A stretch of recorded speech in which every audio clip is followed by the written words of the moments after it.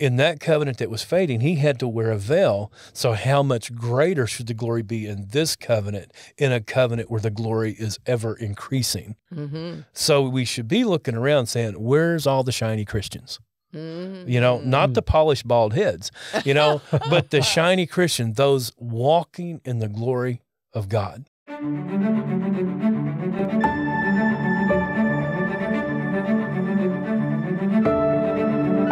God promises in Joel 2:28 to pour out His Spirit on all humanity. Welcome to Global Outpouring, where we contend for that promised outpouring, we equip for that outpouring, so that we may engage in that very outpouring. I'm Philip Buss. And I'm Sharon Buss. Welcome to the podcast today. We have with us a good friend, James Stone. We did an episode with him, I think it was episode 203, and it's really ministered to a lot of people. We called it the Praying, Prophesying Plumber. And so we have this same man with us today, and we're going to talk about things like the covenant of glory. Thank you so much for joining us today. We really appreciate you tuning in. And we want to encourage you, if you haven't already done so, to go to our website, globaloutpouring.net, and be sure that you have signed up for our email lists. You have an opportunity to hear from us, and we'll have an opportunity to stay in tune with you, to stay in touch with you. And we also want to encourage you to be with us May 21st through 24th, 2025 for our 50th annual gathering. This is the Global Outpouring Convention 2025, where we're meeting together at the St. Louis Airport Marriott, and we're going to have a glorious time in worship and in the Word, in intercession, reaching out to the Lord for His heart for the nations, and just meeting and making new relationships with people who are just like you. It's going to be family camp. There's something for every age, and we want to encourage you to come and bring your family. Come and bring someone that is hungry for God, because we're going to have an appointment with God in that place. We really realize that we are on the threshold of the outpouring that the Lord told about in Joel 2:28, and this is the theme of this convention. We hope that you'll be able to be with us. It will be life-changing for you, and you'll begin to make relationships that'll go on for eternity. So, James, thank you so much for being with us today. It's good to be here. We really appreciate you. We appreciate you coming alongside and helping us out with plumbing, but we also appreciate the anointing that you bring and the word of the Lord that you bring, because you're a deep well, and I guess that's sort of a plumbing thing too, isn't it? No pun intended, but it's there. So I do want to say this, that the podcast that we did with you before, episode 203, was really, really well received, particularly by our young people. And I was just so encouraged how they have picked up on that and getting the idea that you can be a really anointed man of God and still be doing kind of mundane sort of things, but you're being used of the Lord. You can get into places that you might not otherwise get into if you've got REV in front of your name. Well, the tool bag will open doors that a Bible will not. That's good. That's well put. That's well put. Well put. But you carry the Bible with you in your heart. Yes, ma'am. So tell us what the Lord has been doing since we had you on it with us last. Well, He's doing Lord stuff. I love it. You know, He has all the authority. Yes. And, you know, He's not afraid to let you know that if you'll listen. Mm-hmm. And so the really cool thing about it is I have control of my own life.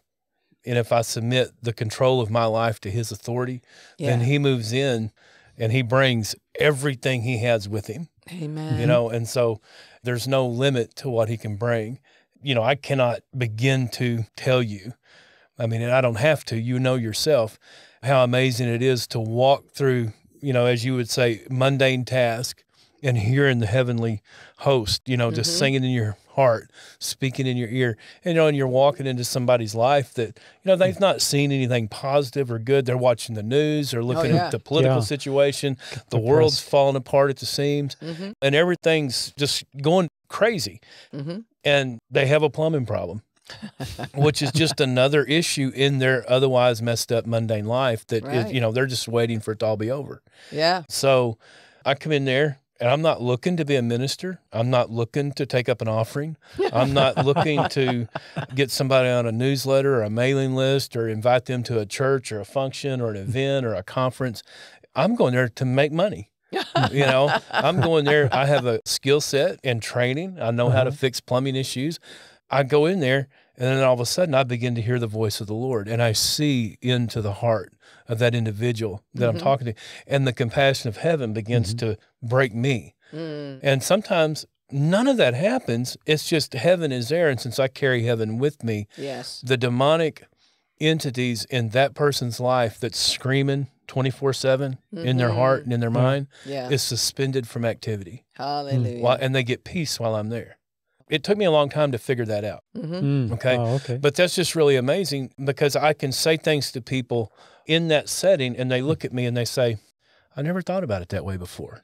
Yeah. And all of a sudden they're receptive now because they're thinking at something from a different perspective. Right. And if you only look at math as a challenge because you hate math, but yet if you can look at it from a different angle, all of a sudden something clicks. Now it's not a problem anymore because you understand it.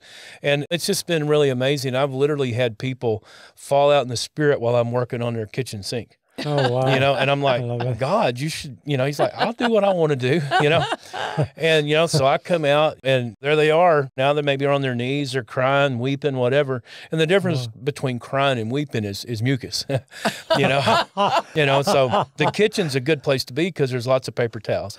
And so, and you come out and you begin to minister to this person in a way that they would never get in church. Yeah. Yeah. Because number one, they're not going to pull down their guard because they're guarding against those people that hurt them the last time they were in this church. Oh, wow. But that wall that you put up in your heart to keep people from hurting you, whether it's relational hurt or professional hurt or governmental hurt, whatever that same wall keeps Holy Spirit out of that place where he needs to be because there's a wound there. Amen. So God spoke to me several years ago and said he would make me a Trojan horse and I would carry him into places in the church belt, basically, where he's not welcome. And the next thing I know, I found myself being a plumber doing service calls and getting encounters like that where I've ministered to heathens and I've ministered to pastors, Pentecostal preachers, Baptist preachers, Methodist preachers, deputies, doctors, lawyers, people from all walks of life. If you have plumbing, I'm your guy. And so, I get to go in there and if I see heaven do something, I can respond to that. Beautiful. And sometimes I don't even know what God's doing. And I get a phone call a year, 2 years down the road. And they'll say something like, hey, is this James Stone? And I was like, yeah. Well, you worked on my shower, 2 years ago. And I'm thinking, oh my gosh, she's fixing to tell me that it's been leaking ever since I left and the floor fell through, And no, it goes like this. Well, while you were at my house, you prayed for my husband. And after you left, God healed his back. Glory to God. And my husband got saved. Thank you, Now Jesus. he's working a full-time job. He's off of disability, and he's led his entire family to Jesus. Hallelujah. And we're having a family reunion, and my husband wanted me to reach out to you to see if you would come and sit with our family at the park and minister to our family. Wow. Amen. And so I've got to do that a couple of times, and that's fun, to minister to actually a family group, Beautiful. and they will bring you anything, literally anything you want to drink, and they'll just keep you going. And I went to one, it was like 3 hours. I sat there and ministered, and 50 some odd people come to the Lord. I mean, it was amazing. Wow. And I thought you said he led his whole family to Jesus, but yet here's all these people unsaved, but it's a whole extended family. Of course, it's Arkansas, so some people, they're just looking for a date, but and then all of a sudden they have an encounter with Jesus. Wow. And so it's just an amazing life to be able to live. And I remember one time we were living in a place, my wife and I, and we didn't get any cell signal where we lived.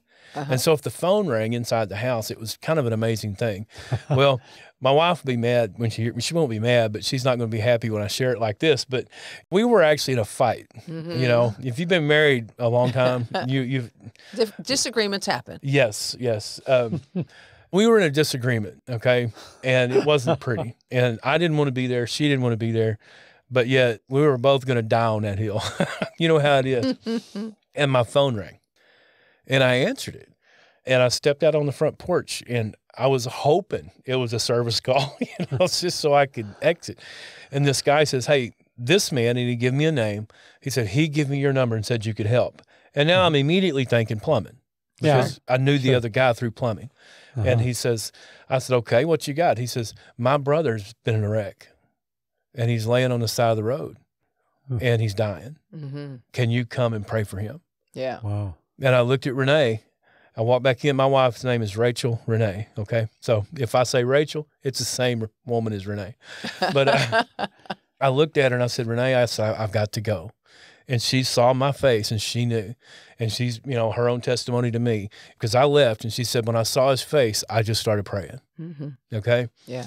And I get my work truck and I drive 45 minutes one way. Oh, wow. And I get to this accident scene where this young man had rolled his truck and he got hung up in the steering wheel or something. And he partially ejected and couldn't be fully ejected. So he was literally crushed 5 or 6 times before he got thrown clear of the truck. Oh, my. And so this was, I'm not going to try to describe it, but it was the ugliest scene I've ever walked up on. Okay. So, you know, I saw the family and I walked up to the family. They said, he's over here. And I said, okay. So I began to walk that way. And there was a couple of paramedics. They weren't paramedics. They were first responders, but they didn't have a paramedic license. But they were doing CPR on this young man. And once you start CPR on somebody, you can't stop until somebody official relieves you, you know.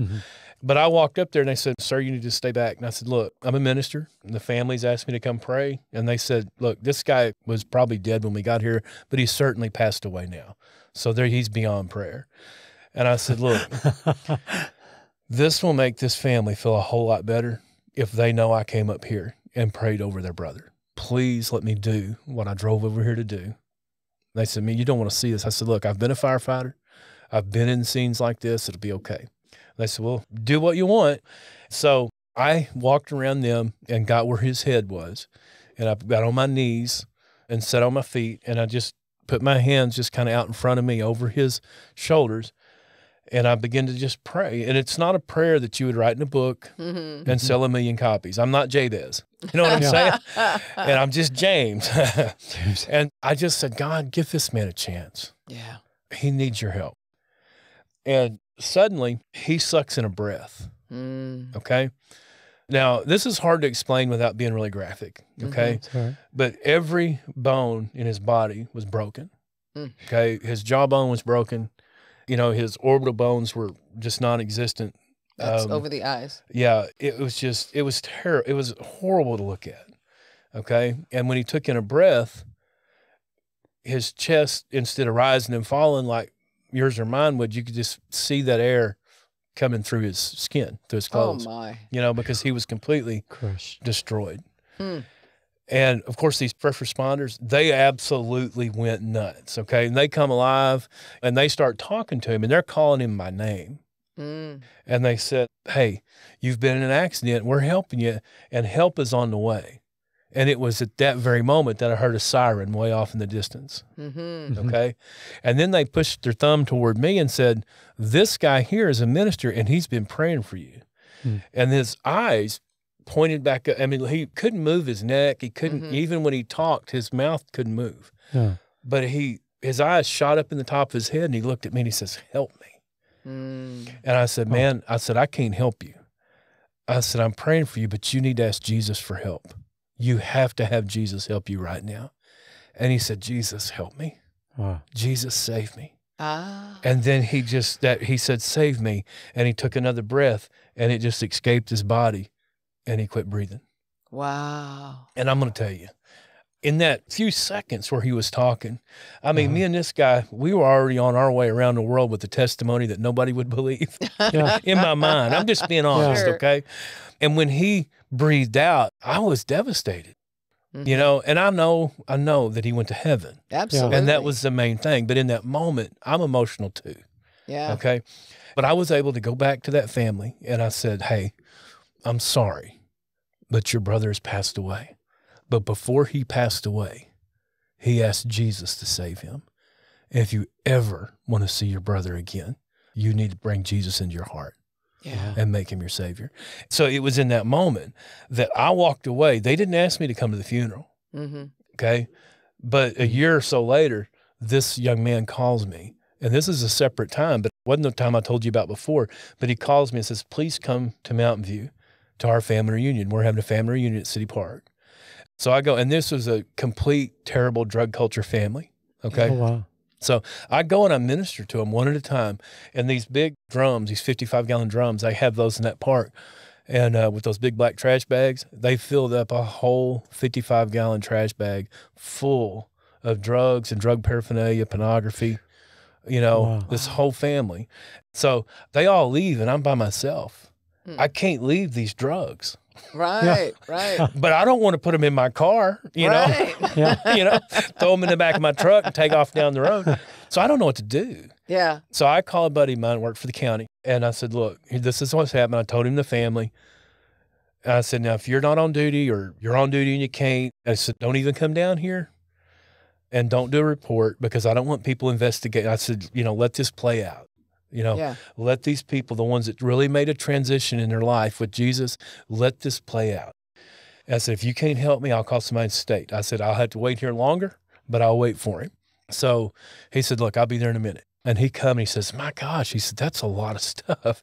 He's looking at this and he said, I'll deal with it. And he just put it in the trunk of his cruiser and he left. Wow. And I had a conversation with him. He's not a deputy there anymore. But later he told me, he says, this year, this was 2 years later, he said, this year in that family, he said they were the worst family in the county. Oh. He said, but this year there's going to be 2 people out of that family graduate from high school. And they're the first 2 people, he says, as far as I can look back, that's got out of high school without a criminal record. Glory to God. Wow. And he says they've become one of the pillars of our county now, and they help out in every way they can. They're not in jail. They're not, he said they still got some bad apples, but in large parts, that whole family has been transformed. Wow. Praise So God. I just think it's amazing.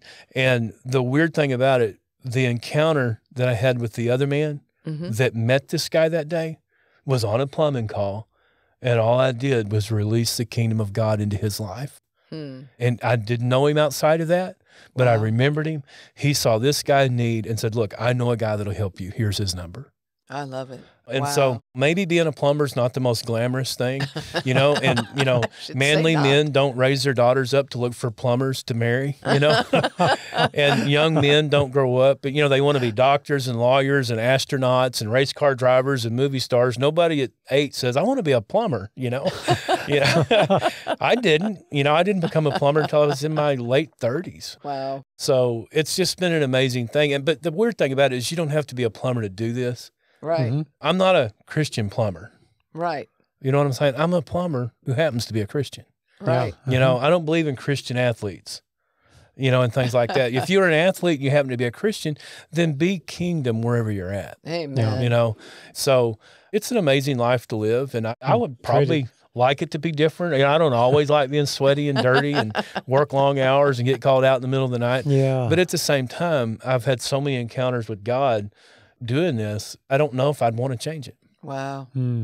So now you're also heading up healing rooms. We right? do. Tell us about that. Well, we're a part of the International Association of Healing Rooms, and it's based in Spokane, Washington. Yeah. Okay. And so that's, Cal Pierce heads up that organization, really fine fellow. Yes. And we were there when he opened the rooms in Spokane. That's amazing. Yeah, and so that was- I have a lot of respect for Cal and for the people in the office there. And Elaine and those guys, they work really hard to make sure we have what we need. But there's several thousand healing rooms around the world. I believe we did take a hit during COVID. We lost a lot of people quit. Their funding dried up. People wouldn't volunteer, through the lockdowns and things like that. But it's bouncing back. Good. And it's really good. So we have a good time with that. But we're the state directors here in Arkansas and regional directors for Region 12. So we have a good time with them. So you don't have to do plumbing for them. Not the healing rooms. But you just get to do the God stuff. Yeah, well, if you can pardon the pun, I tell people when I go minister in churches and stuff, well, hey, I'm a minister, and I minister prophetically, so if you got some stuff, you're probably going to get to deal with it today. But I'm a plumber in my secular life, so my job, whether I'm here or whether I'm on the job, is to get the crap out. So if you got some of that, and most of us do, get ready, And so being a minister is a lot like being a plumber. You deal with people at their worst. That's true. And sometimes you get to deal with people in the best case scenarios. And so, and it's not much different. It really isn't, because if you get down to where, I can remember an old joke where the deacon board comes to the pastor and they're discussing a problem. Mm-hmm. And they're like, we've tried this and we've tried this and we've done all these options. Yeah. Yeah, I guess we really need to pray. Duh. And the pastor's like, has it come to that already? Right. So a lot of people in their life, when we go and we do ministry, you know, if you're in conference life, a lot of times people that attend conferences, they're a little bit further along in their walk, hopefully. Yeah. And so you may not run into this a lot, but you do some. But at daily, Sunday morning, Wednesday night, people walk in off the street into your churches, you're coming into people that are on their last leg. And they come there because, you know, hey, we're going to have to pray. It's come to that already. You know, that's all we have left. And if God don't do something, this is going to not end well. So we get to deal with people a lot like that when they come to healing rooms. You know, a lot of times they've tried everything else. They've been to the doctor. They've been to the specialist. They've been to the hospital that specializes in their thing. They've had prayer from their church, and they've had prayer from their pastor, and they went to the evangelist and the healing conference and the deliverance conference, and nothing's worked. So now here's these weird people down here. Let's go see them. You know, because I heard somebody got healed when they went. So we get to deal with those kinds of folks a lot, you know. But a lot of times we deal with people that they're fine, but spiritually they've been injured. So we get to deal with that as well. And it's a lot of fun. Wow. It's a lot of fun. We have a lady that's kind of come alongside us over the last few months, but she's 52, I think, 49 to 52. And she's been in drug addiction for over half of her life. Wow. Okay. Wow. And she got radically saved. Glory to Okay. God. But she came down to healing rooms. We was having a meeting there. And guess what? She went through deliverance and 4 demons came out of her. Wow. Glory And this to happened God. in a Baptist church, Ooh. Oh, wow. you know, and one of the Baptist folks is like, that's weird. One of them's like, boy, we need more of this. Well, it's biblical. You know, yes. So it's just really cool because a lot of times it's not just fat people that like to go to a buffet. You know what I'm saying? You'll find some skinny people in there too. So when we look at Christianity as a whole, we see a lot of people who make snap judgments and say, well, they're not going to go for this. But you know what? They may. If they see the hand of God, Sure. Yeah. whether it's in a meeting or an encounter, or it's on, maybe you're a salesman and you get that word in their life and they've never believed before. But because of that transition from, I need your services to, oh, I need your services. Yeah. You know what I'm saying? All of a sudden they're seeing it from a different perspective. And now they're looking into heaven in a way that they didn't know they could before. Beautiful. That's what God uses me to do. Beautiful. Oh, Beautiful. wow. So talk to us a little bit about covenant glory and how this revelation has impacted your ministry. Well, it started with me when my whole life I read the Bible. I've been reading the Bible since I can remember. And I've always enjoyed reading, and history always fascinated me. So I started out reading, you know, Samuel and Kings and Chronicles. And I was like, wow, this is a lot of repeat. And then I realized it's, you know, timeline stories, you know. Yeah. So, but I've always enjoyed that. But I was reading in 2 Corinthians one time, and I got down to that last verse where it said, I'm transformed into what I look at. And I was like, because my whole life I'd been studying the Bible to preach. And I'm figuring out ways, not consciously, but just as you read, this will preach this way. And you immediately, in your mind, you draw lines to other passages in the Bible that'll couple with this so you can build a platform for a foundation for a message. Right. And I didn't realize it at that time, but my entire life I'd only ever studied the Bible to preach. Also known as studying the Bible to prove what I already know. Ooh. You know? And so, and I'd never studied the Bible to live. Oh, wow. Come on, Okay. preach, And so preach to us. it's kind of like politics in our nation, is we have government officials that'll tell us what to do, and they pass laws for us to abide by. Yeah. Then you find out they're violating those laws. You know, but they have immunity or they're untouchable for whatever reason. They because don't of- get called to account by the government, and they're violating the very laws that they're upholding. It really hurts me sometimes when I see a law enforcement officer driving 10 or 15 miles an hour faster than the posted speed limit just because they can. You know, no running lights, no blue lights, no red lights, no siren. They just drive faster than everybody. And they're supposed to be upholding the law. And so I've been griping about that a little bit. But the bottom line is this. I'm actually supposed to be upholding the law too. And I am way more guilty of violating what I teach than what a law enforcement officer is. And God says, you need to leave them alone and just focus on James, because you are transformed into what you look at from glory to glory to glory. So if I'm only focused on what everybody else is doing that's wrong, Come on. then what I wind up doing is I become judgmental and biased, and I may very well judge somebody as something that they're not and miss out on the very opportunity that God has set up for me to release him into their lives because I'm upset about something that really don't matter.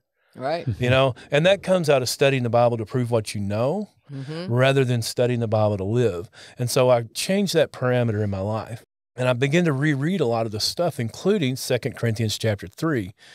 So verse 18 says that when I look in a mirror, I behold the Lord. And I got to thinking about that. I've never seen God when I looked in the mirror, you know? I've seen my overweightness. I've seen my balding head. I see a lot of things, you know. When I was younger, I looked for pimples, you know. When I was really younger, I was looking for whiskers, you know. I was wanting whiskers to come in, you know, so I could be a man. There's a lot of things I saw in the mirror, but you know what? I never really saw God, you know. So I began to ask the Lord, you know, how do I see you when I look at me? And that's a tough question, because we don't really want to. It's like, what's your greatest strength? That's hard to answer sometimes, because you don't want to sound braggadocious. Right. You know what I'm saying? But yet you don't want to say, well, I have no strengths. Well, that's a lie. You know you're strong at some things. Yeah. You know, that's false humility. So, which is another subject for another time. So how do I see Jesus? So I look at it like this. If I can't see anything else when I look at me, what is the eternal gift of Jesus Christ? It's eternal life. Right. I'm a Christian. I'm immortal. True. This old body is going to rot away, but me as a conscious individual, this is going to live forever. Absolutely. With him. Yes. Okay? And so if I can't do anything else but look at that when I look at me, if I'll consciously make that choice, okay, then guess what? Every time I do that, that becomes stronger in me. Because I'm being transformed into what I behold. Good. From glory to glory to glory. And then once you finally get over that realization that, you know what, I have eternal life, and this stuff out here really don't matter. It's just for a short time. That's what Paul said. Right. These troubles are just for a spell. Yeah. You know, they're going to go away pretty quick. Yeah. And then once you realize that, then you can begin to see into heaven a whole lot more for yourself. And you realize that, oh my gosh, when Jesus moved into my heart, he brought a bunch of stuff with him, you know, and the Holy Spirit comes in. He's got these 9 gifts that Paul talked about. Well, guess what? He's got a lot more than 9. Absolutely. Paul just taught about 9 of them, you know, and so there's a lot more there. And so then I begin to be transformed into what he desires for me to be. And so I studied this glory out because I realized what Paul said there. He talked about the covenant that Moses walked in. And when he come down off the mount after being in the presence of God, he wore a veil over his face because the people couldn't look at him. Yeah, it was too bright. But he said in the covenant that was fading, okay, so at that time, the greatest glory on the earth was in the garden when man had communion with God. Right. And everything was perfect. And then they ate themselves out of house and home. Literally. You know? I mean, that's exactly what happened. And they get booted from the garden, and that glory began to fade from that decision until the cross. Yes. And that covenant was over the day Jesus died, and a brand new covenant got established that day. And Paul said, in that covenant that was fading, he had to wear a veil. So how much greater should the glory be in this covenant, in a covenant where the glory is ever increasing? So we should be looking around saying, where's all the shiny Christians? You know, not the polished bald heads, you know, but the shiny Christian, those walking in the glory of God. Yes. Okay. Well, James, I need more of a scripture for that, because that seems like a lot of conjecture. Well, Habakkuk 2:14. It says that the knowledge of the glory of the Lord will cover the earth like the waters cover the sea. That's right. And I've been to the sea. It's pretty covered with water. You know what I'm saying? Yes. Nowhere where there's supposed to be sea is there not sea. I mean, it's all there, you know? And so I believe that God wants to release his glory in the earth. You know, my goal is to let Romans 12:2 as well, let my mind be transformed so I can look okay, Mm-hmm. in that mirror of life and see the glory of God, the presence of God, be transformed into that so I can then carry that glory into my part of the world. Yeah, Wherever that's that's at, everybody that encounters me should be able to walk away from that and saying, you know what, either that guy's really weird or I just saw Jesus. Come on. You know? good. And I might have had to pull my britches up too if I was plumbing. You know what I'm saying? Because you crawl around enough, you're liable to get exposed. But the best thing about that is when you're human to people, is when they can see Jesus in you the most. Yes. Yes. You know, and Jesus looked at Peter. Mm-hmm. He wasn't Peter yet. He was still Simon. Yeah. And he says, who do you say that I am? Well, thou art the Christ. Well, flesh and blood hasn't revealed this to you. Mhm. That's a revelation. Yeah. Okay. And the thing about that is this. What is that? What does that mean? Surround yourself with Christian activities. You may really believe because everybody's saying, well, he's God. He's Jesus. He's the Savior of the world. But if you've not had that personal revelation, Mm-hmm. Yeah. then you've not got to where Peter was on that day where Jesus said, flesh and blood has not revealed this to you, but my Father which is heaven. So Yeah. now thou art Peter. You're the rock. And I'm Christ. And upon the knowledge of you know who I am and I know you. Yes. Now I'm going to build my ecclesia, Mhm. my church, Mhm. my, ecclesia meaning governmental legislative body. Mhm. So if the government's going to be on his shoulders and we're the body of Christ, then his government should be on us. Should be So on our us, job as releasing glory is actually governmental in nature. It's not just religious in nature. Right. And so that you have to shift from that.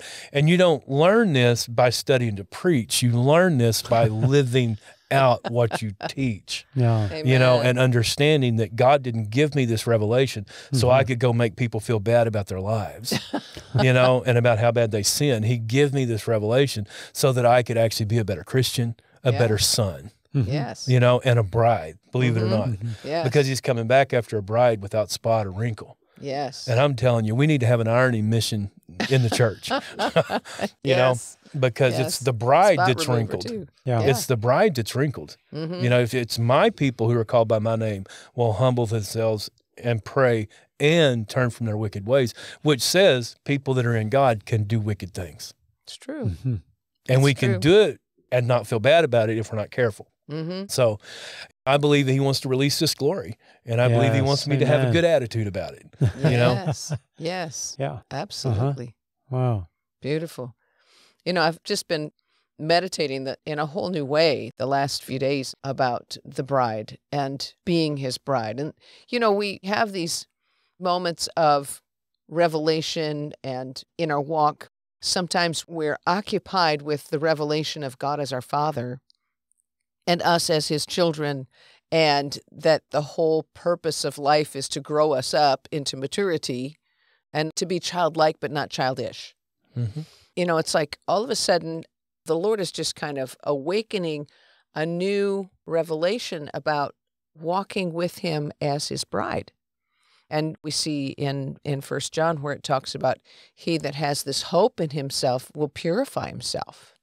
As we have this hope, it's about submitting to the presence of God, submitting to the Holy Spirit, submitting into allowing him to work the fruit of his presence, the character traits of who Jesus is. He was anointed with the Holy Spirit, and it was out of that anointing that he did all of his ministry. And we are Christians, and Christ means anointed one. So we're to be walking in that same anointing that comes from his Holy Spirit. So it's that process of getting the wrinkles out and getting the spots out. And think about the love relationship. I've been working on a daily devotional out of the Song of Solomon, and I'm just getting started on it. But it's kind of opening my spirit up in a new way to his love and to his passion for us. The word beloved, where it talks in Song of Solomon about, I am my beloved's, my beloved is mine. That comes from a root word that means to boil. And my grandmother used to do part of her laundry was washing my grandfather's hankies, his handkerchiefs, because he didn't use Kleenex. He's Wow. old school, he had his handkerchiefs. And she would put a certain pot, it was just for that, on the stove, and she would boil those hankies with oxidol. And I'm just saying that there is a boiling that takes out spots, and it kills germs, and it makes your hankies nice and clean again. And I'm thinking about the boiling point of his love, that is a passion for us, that is a passion to help us become bridal, and not just good cookie cutter Christians that are doing the stuff that we learned in Sunday school to do. But like you're talking about, letting the Word of God dwell in us richly, that will be life-changing. Yeah, the Bible said, he who finds a wife finds a good thing. Okay, and the same applies to husbands, okay? The problem is, most people, before they get married, live in boyfriend-girlfriend mentality. Right? Okay? Literally, and I'm talking to all the people that are not married, begin to live like you're married. Okay? I'm not talking about breaking a marital vow. I'm not talking about that kind of life, but begin to live as if you're already married, and be a wife as a course of life. Be a husband as a course of life. And then when you get married, you don't have to transition and figure out who you are now. Yeah. Okay? The same is true for the bride of Christ. Okay. Okay? We are the bride of Christ.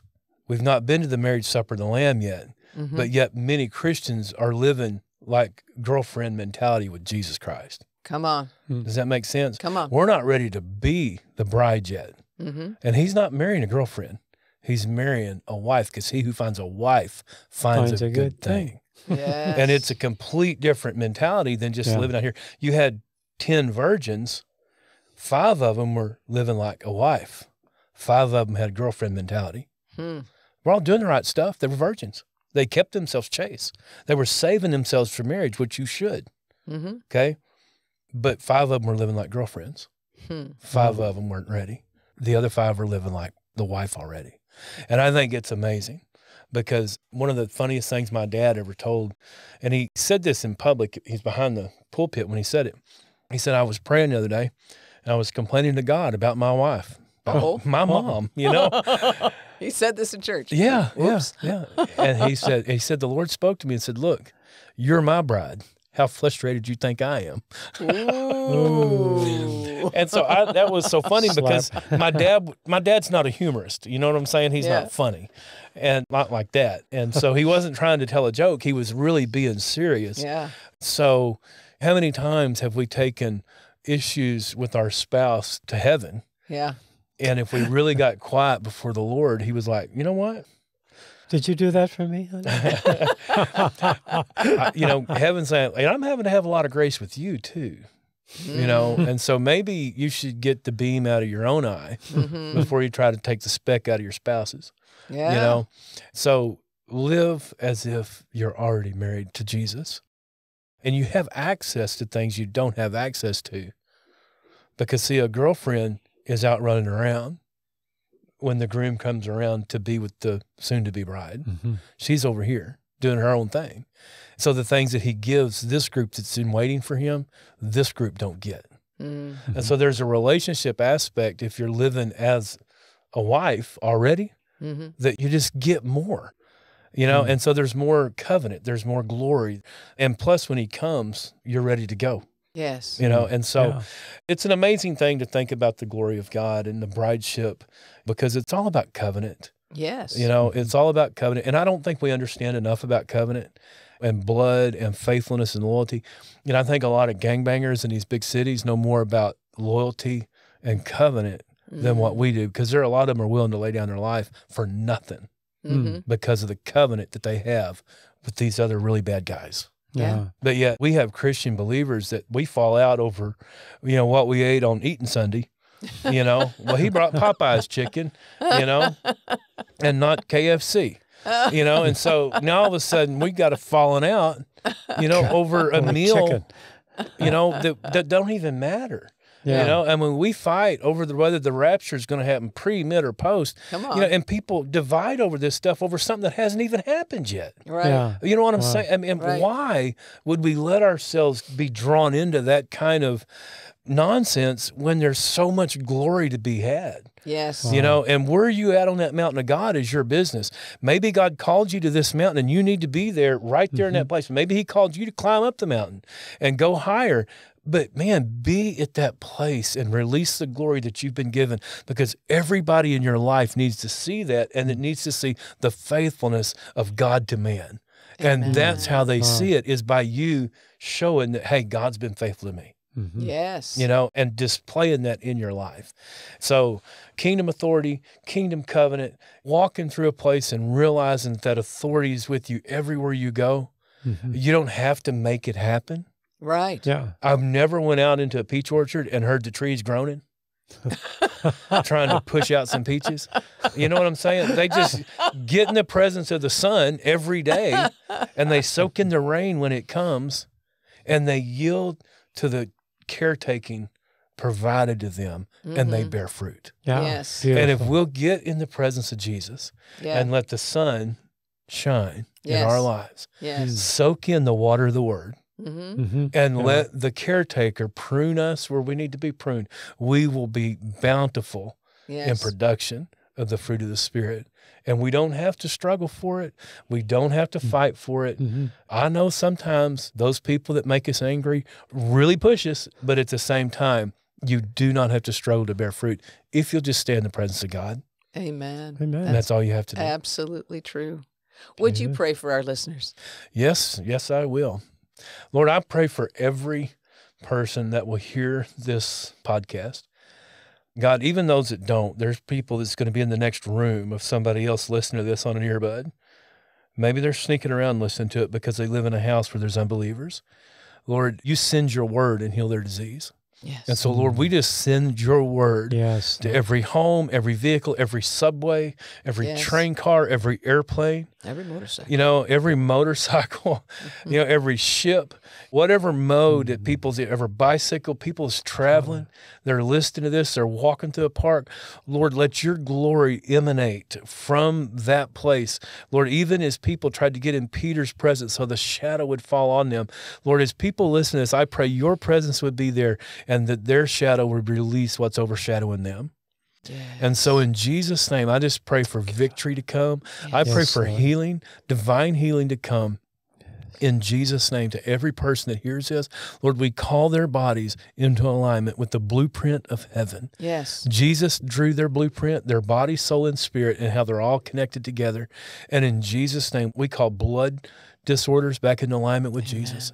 Bone structure, muscle structure, the neurological patterns in the brain, those synapses that's supposed to be firing properly. In Jesus' name, it's a timing thing, it's a rhythm thing, it's a frequency thing, and we call our bodies, everyone that listens to this, back into alignment with heaven. In Jesus' name. Yes, Father. Thank you, Lord. Amen. Amen. Wow. Beautiful. Amen. Thank you so much, James. We so appreciate you coming and sharing with us on this. Well, it's an honor to be with you guys. Thank you for sharing this place with me. It's an amazing honor to be here. Thank you. God bless you.